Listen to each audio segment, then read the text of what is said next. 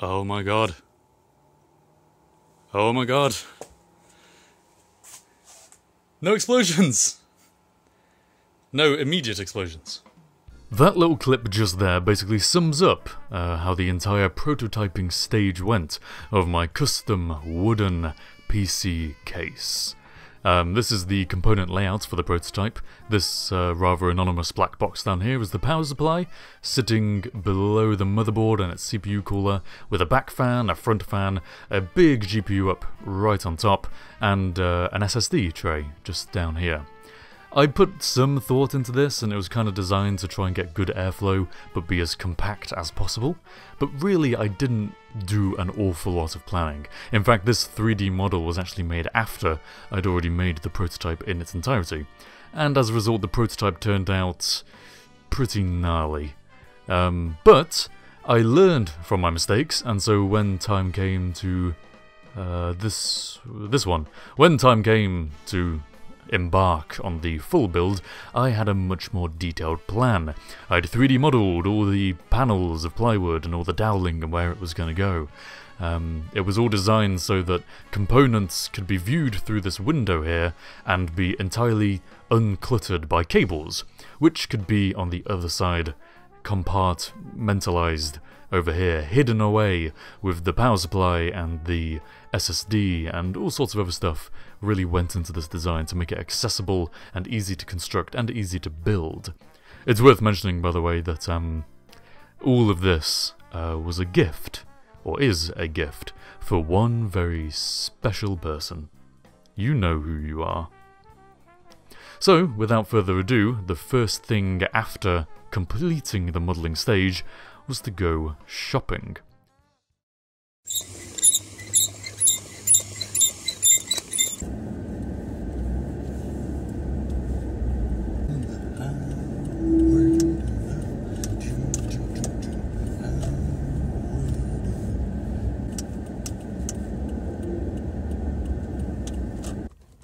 Home base.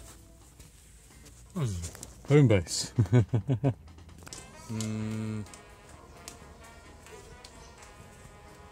These ones. Next up is some doweling, and I need like 3.5 meters of the stuff. That's all the way back there. Alright.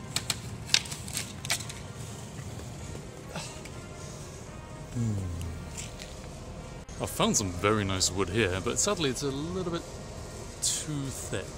Why is there so much cotton everywhere? Look at all this cotton! Where on earth is it coming from? Theoretically, I could just about get all the panels from this. Here we are, in the basement of doom. I got all my wood, got the old PC case, which may be useful for some measurements. Crappy old graphics card, crappy old motherboard, crappy old CPU, crappy old... well, crappy old hard disk drive, I'm not going to use that. And crappy old power supply. So, looking like a pretty quality build so far.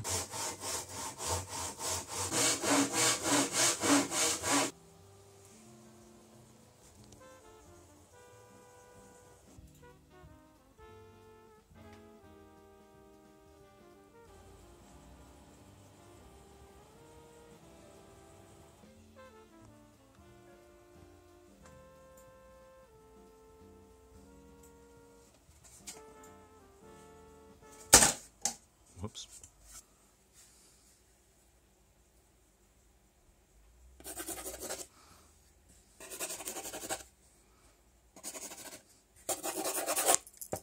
So this is pretty much how it ends up. Got all the motherboard and the back fan and the GPU and everything in this kind of area, neatly separated off from the power supply and what was going to be the SSD tray somewhere here on the wall. But I was never really happy with that because there just wasn't an easy mounting point. So instead, I realised it can fit on the front, which I quite like because, you know, you have the front panel on, but you can just take off the front panel and boom, you got access to the SSD. Before I even thought about doing this, I hadn't even considered the possibility, or hadn't even realised, that there was no way I was going to be able to get power to this front fan. Because it's mounted here, and all the power is over here, So where is this cable going to go? But luckily now it's super convenient because there has to be a hole for the, you know, the power and the data cable for the SSD to get through. Which, by the way, I probably will have to use a right angle data cable, right angle SATA, to get through, unless I make this hole super large, super tall. But yeah, I'll be able to just thread this through where it needs to be.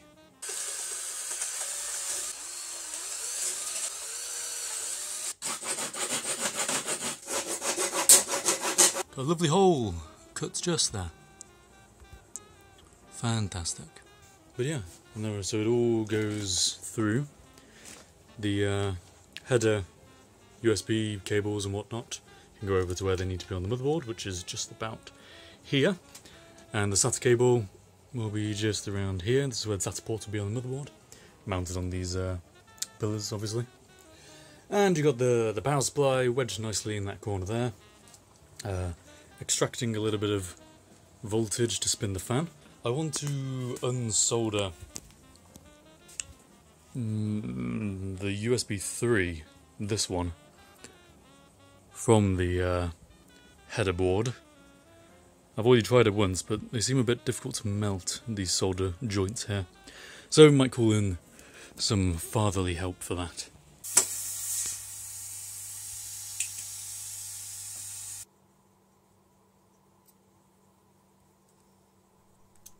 Whoa, magic. This is a circular saw on the end of a hand drill, for some reason. What was the reason? Oh yes, this. The graphics card has teeth at the end of it, kind of. These teeth here. And they're a bit longer than I thought they were going to be, so I had to cut out a nice little neat portion just to make sure they actually fit inside the case. But, in doing so, I kind of realised that I had another problem. The fan on top of the motherboard was a bit too near the edge of the case, so I had to create this ugly little mess, which I actually didn't do with the circular saw in the end, but I tried to do with the circular saw. I did with a Stanley knife, ripped it out, so that the case, the cover, wouldn't be pushed out by this annoying fan and its annoying measurements. And again, in the same kind of style, which I really grew fond of, despite its ugly nature on the inside, I managed to inlay the plastic. It's starting to look like a computer case. Hot glue good in. I can't even speak English anymore. Hot glue gunned in window. That lovely reflection. Hello, mate. Veneer to make it look not like crappy plywood. Obviously, the covers. Lol.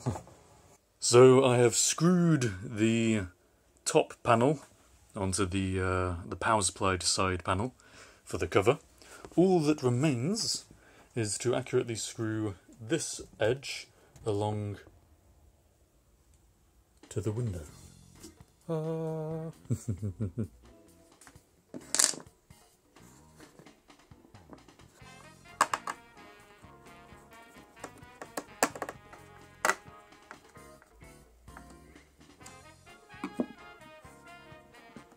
Now we have feet, as you can see, and I've also got some finger guards for the front and back fan.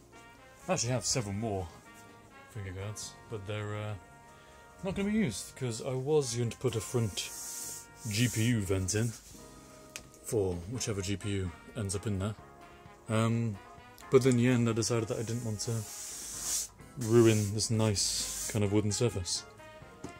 I don't think I could make it look good, especially not with just, you know, grills.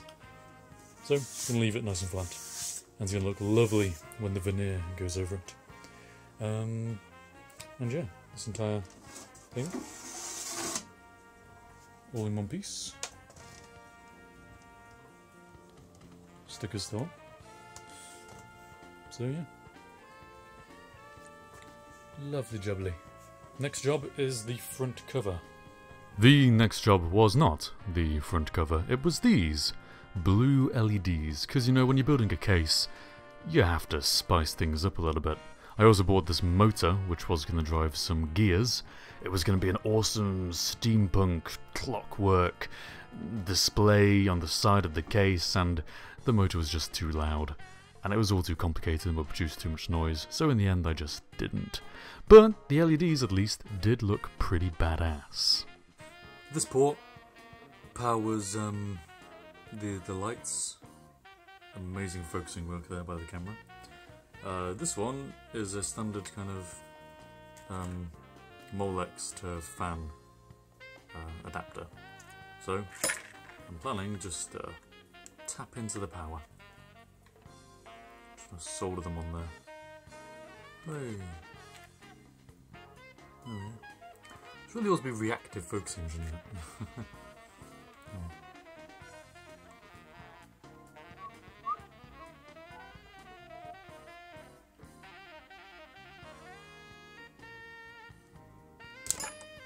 Here.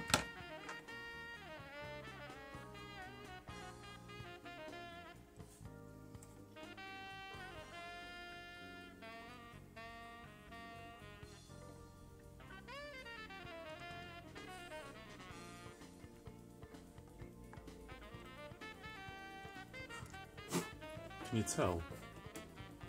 I'm not very experienced at this. Alright. That's going to get capped on tape around it. And I'll do the other one as well. Scissors! What incredible bit of engineering, eh? Look at that. Give me my masters in the electronics right now. No one else has ever soldered this well before. Clearly, because it worked, and no one else has ever been able to make things work. The next thing in store was to actually position the LEDs somewhere where they wouldn't blind you if you happened to glance into the case. So, with the use of this hot glue gun and some leftover plywood, literally out of the bin, I just put them on a bit of an angle.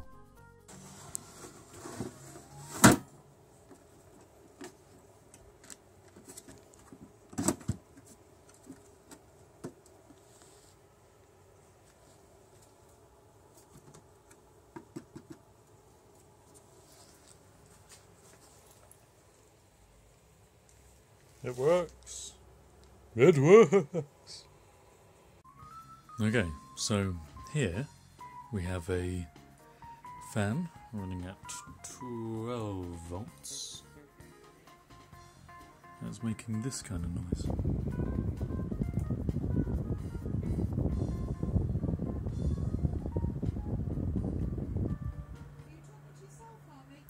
No, I'm talking to my camera.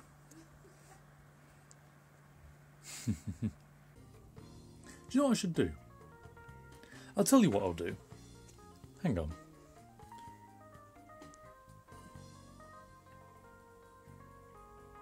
$5. I don't know if these fans are rated to go this low, but 5 volts. Isn't that silent? If I did go down to 5 volts, it would be so silent. And it would probably have enough airflow. So inside the case, I have this whole kind of compartmentalized section, which has all the messy cables, so that you can have this lovely, clean, solely component kind of bit over here. Whoops! All these messy cables are divided into different colours. The black is low, and the red and yellow are high. The red is 12 volts high, and the yellow is 5 volts. So if we look back to, nope, that was way previous work, which I haven't shown. This work that I did earlier, complete with a nice plastic kind of coating on it now. I'm taking the red, as you can see here. Taking the red, and I brought it all the way over here for my LED strip. But the red also is going to the fan. By this connector here. So I'm going to change that. I'm going to replace it with a yellow. Using this. See, this is how we tap into the power of the power supply. So many redundant ports all over. I'm just going to hijack into one of these. I'm going to leave this out here, this whole connector thing, minus all that nonsense over there, and just plug into a different one.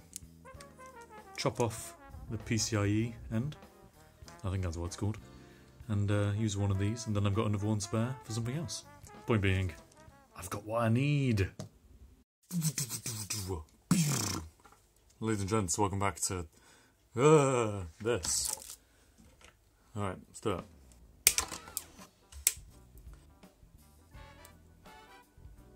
There we go. And there it goes, flying off into the distance.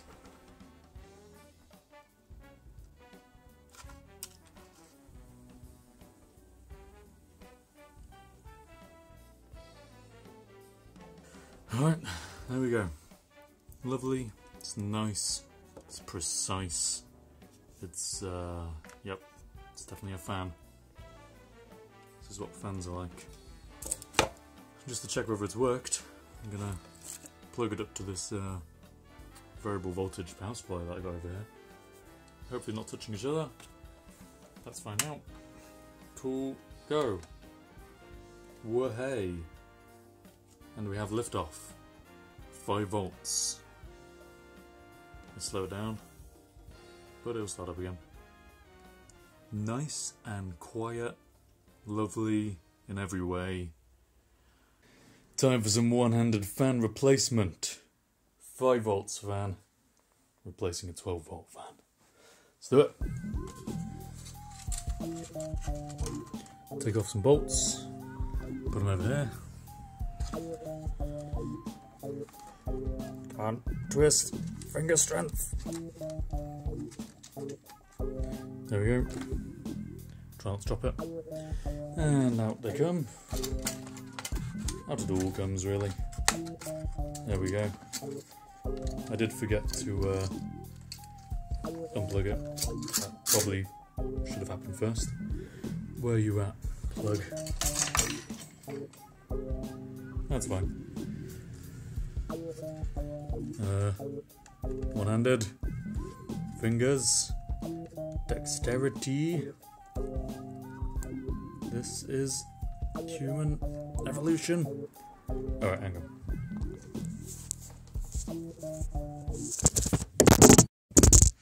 It's fine. It's fine. Did it. I didn't do it one-handed, but I did it. You. Relinquish your hold on these C's. Here we go. Woohoo! Screw you. 12 volt fan. We don't need you. We do need you. And wherever your other bolt is. Oh, there it is. Cool. New fan. New attachment. Here we go. Plugged right in. Actually right in parallel with the old one as well. So, whatever. That's all in there. It's all fine. It's all looking good. Power supply on. And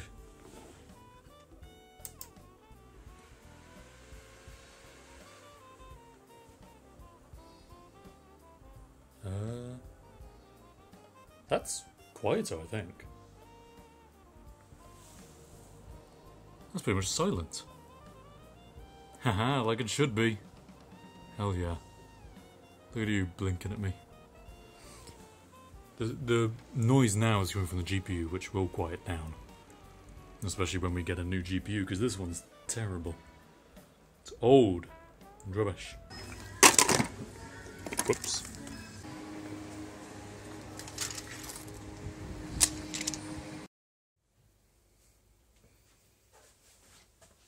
Cheers.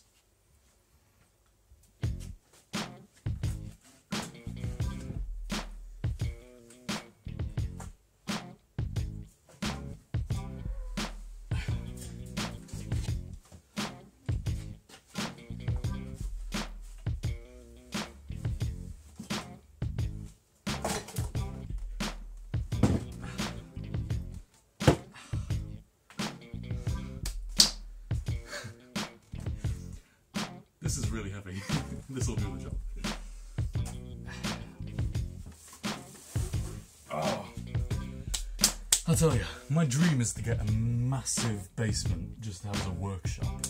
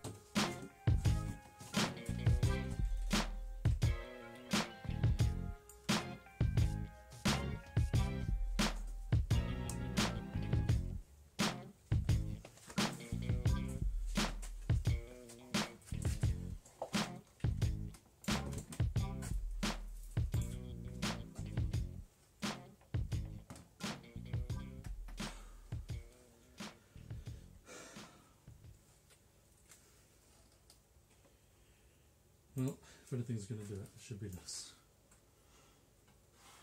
And now we wait. That's fine, isn't it? About an hour later, according to the glue, join and clamp for 20 to 30 minutes. So that's definitely had enough time.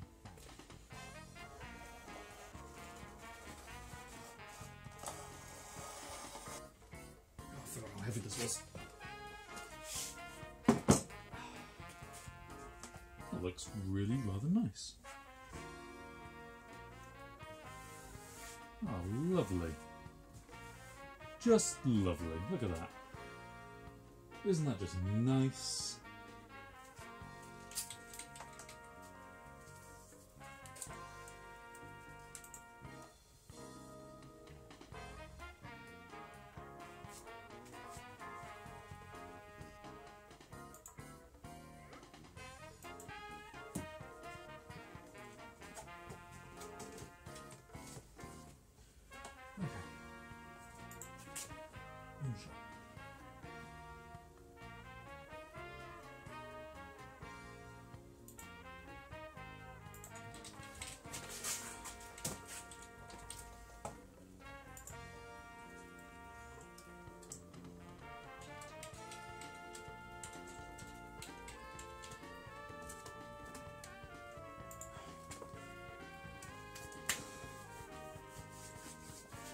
So, obviously this top, still fine. This side, bits kind of worked and bits kind of didn't with the scoring. You can see on this one, it's like not really done it at all over here. And then I've kind of managed to fold it down over to this end. So I don't really care, that's fine. This one, pretty much perfectly fine. Oh no, that's just the lighting. This is the one where there's little bits kind of broken off. It actually looks a lot better than I remembered. Unless... oh no, never mind, that is the good one. This one, pretty much as best as it could have been. Just slightly not working at the ends over here. But the real kicker is this one. Now that's pretty crap. So, yeah, it's entirely broken off. Kind of worked, kind of got a bit of a squeal going on, and then just not at all. So, this one, I may shave all that stuff off and redo a strip. I probably ought to, because it looks pretty bad, especially there. But, yeah, the other ones are manageable. Especially as this is actually the up edge. So you won't really see this at all from there, because your usual position will be like that. So, yeah. Before I do any of that though, gonna do the other sides.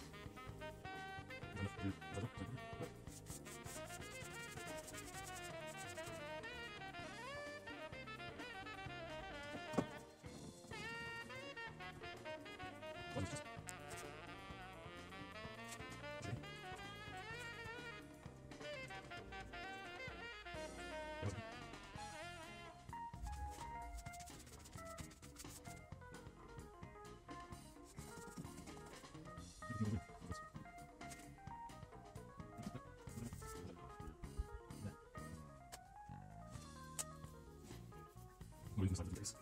Go to the floor.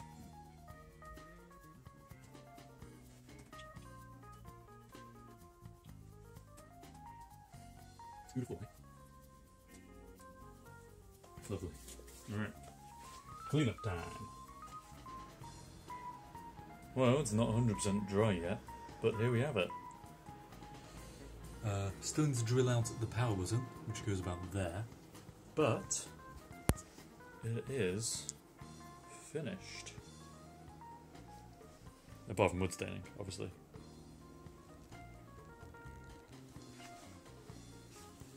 Oh, you can see my reflection. Hello! It's quite ghostly, isn't it? Actually comes out rather well.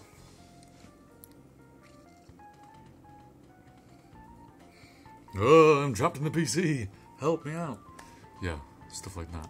So, yes.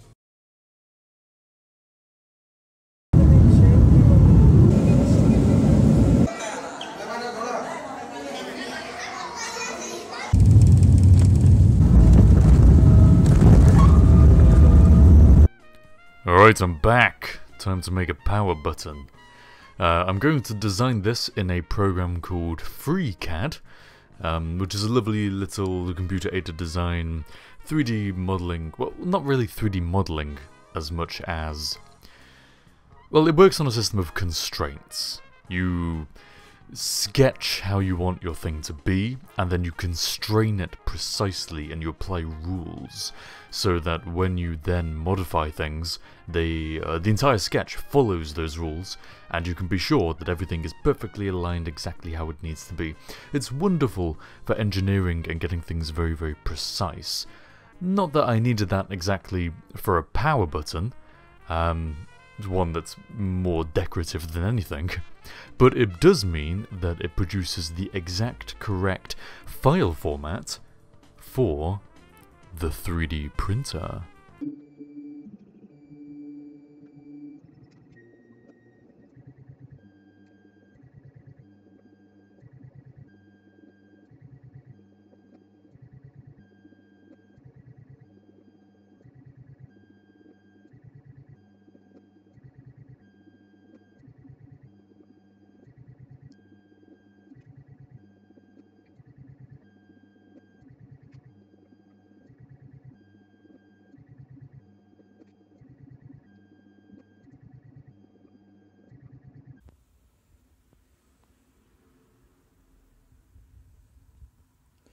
You know, I look at this and I think one thing.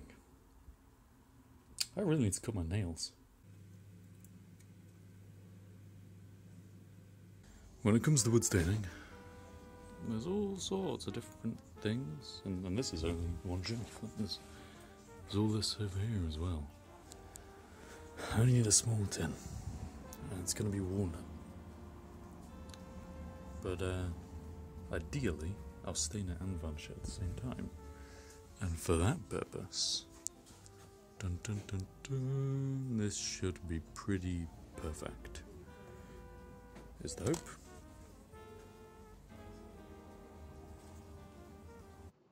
Just like a thought. Yeah. Rather than using silver paint, would a white plastic inlay work? Perfect plastic finish, no mess, Well, smooth as you like. oh no, it sounds terrible. Eh? Oh no, it sounds terrible. Dad's idea there was to use a moldable plastic, a 60 degrees Celsius moldable plastic that when it cools down below that temperature, turns into a solid white, you know, nice colour. Sadly, the quantity that would actually fill this letter wasn't enough for it to be white. It ended up being translucent. And so, I ended up using this silver paint and just sanded off the excess. And it turned out really quite nice. And it is silver, so it's essentially a, like a jewel almost. Like a jewellery piece. Inlaid with silver. Oh, that's nice colour. Yeah, see? This is pretty much exactly how she told me her favourite wood kind of style was. I'm hoping that once it's dried it'll be quite nice. And Yeah. I'll sand it down, do one more coat, and then sand that down afterwards, and see how it ends up.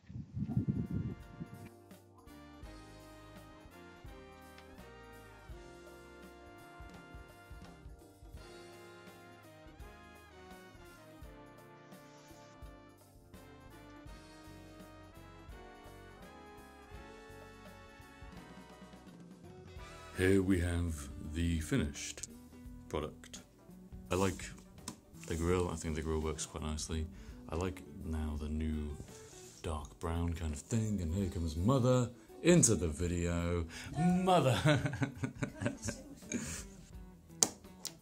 Hallelujah, hallelujah.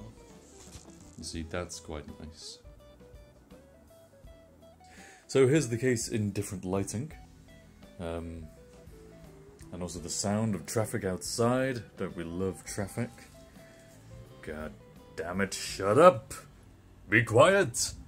Anyway, what was I saying? Here is a mid-tower ATX case, which is kind of your standard computer size. The one I use for my video editing and gaming and stuff is actually even bigger than this. Probably comes up to around here. So you can see size-wise, certainly a lot shorter. Definitely wider. This is about 30 centimetres, this is about 20 centimetres. So sorry, 1/2 longer. It's 1.5 times as wide. But shorter, stouter, and not quite as long either. This was the prototype. The one I mentioned right back at the start of the video. So I think you can say that I've learned quite a lot. Yeah, I'm happy. I'm happy with it. It turned out well, I learned a lot, and I'm hoping that you will be happy with it as well.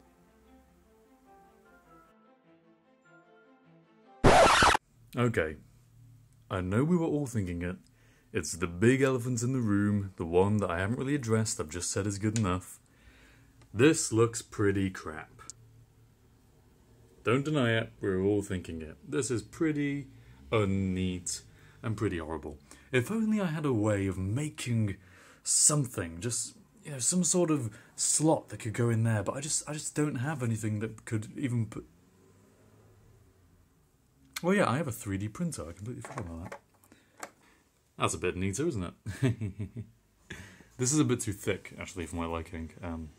So I'm probably going to print another one, which is 1mm deep bezel, rather than 2mm deep. There we go. That's a little bit more flush compared to that.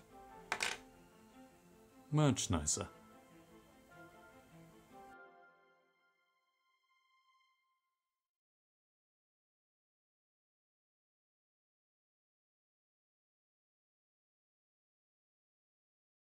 I found the most attentive cat ever.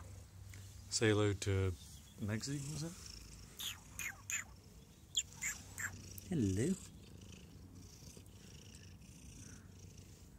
Look, if I just stand up and ignore you, look what she does.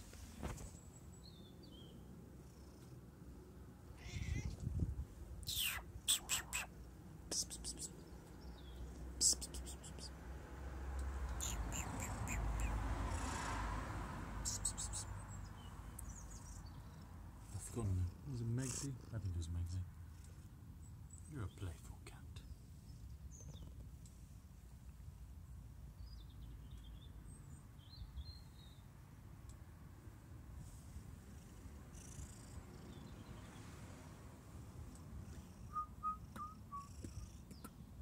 Gotta go now, more friends are here.